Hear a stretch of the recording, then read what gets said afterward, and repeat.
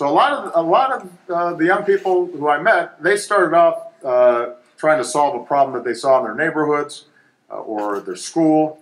So we had the all-girls app team from Resaca Middle School in Los Fresnos, Texas. Where are they? I just saw them.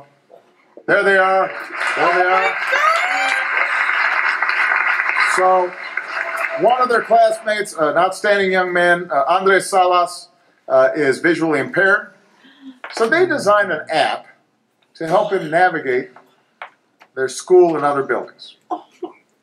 The app tells Andres where he is, where he may need to go, can give him directions, which saves Andres a huge amount of time because they were explaining, Andres was explaining how if he goes from middle school to high school, he's got to essentially memorize and track his surroundings. And this app is helping him do that. And so not only do these young ladies have big brains, but they've also got big hearts. Anyway, I wanted to let you know how proud and impressed I was with all of you. Not only are you great scientists and engineers and tinkerers, but you also gave outstanding presentations to the President of the United States. And so not only are your parents very proud of you, and your teachers and your mentors, I'm very proud of you as well. Thank you, everybody. This was a great day.